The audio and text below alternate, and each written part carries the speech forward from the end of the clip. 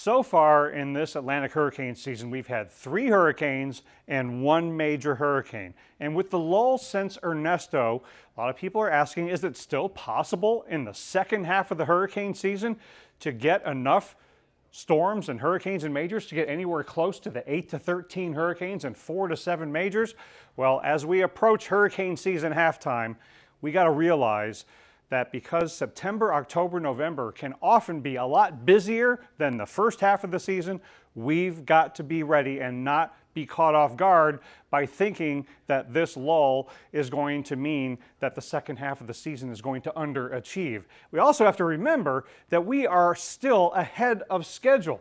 Ernesto, the third hurricane, was a couple weeks ahead of average, and we don't, on average, get the fourth hurricane until the middle of September. Still plenty of time to get that ahead of schedule, and we've had the one hurricane that was a major way ahead of schedule, and we don't usually get the second major until mid-September either. There's still plenty of time to get that ahead of schedule, but we've got to realize that in some of these really busy, notorious hurricane seasons of the last decade, we've had similar numbers to what we've had so far this year. Remember, 3 hurricanes, 1 major so far this year.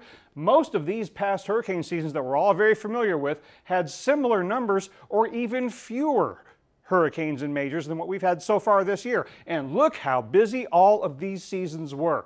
And some notorious bad hurricanes in the second half of the season. 2016, we had Matthew in the second half of the season. 2017, Irma and Maria, second half of the season. 2018 had Florence and Michael in September and October.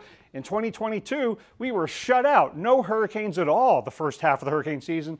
And then we had Fiona and Ian. Even 2020 had similar numbers compared to what we've got so far this year, but 2020 had 10 hurricanes and 6 majors in the second half. This was the first half of the 2020 season. Look at the second half. We still have, unfortunately, plenty of time to get close to that hyperactive seasonal forecast to verify.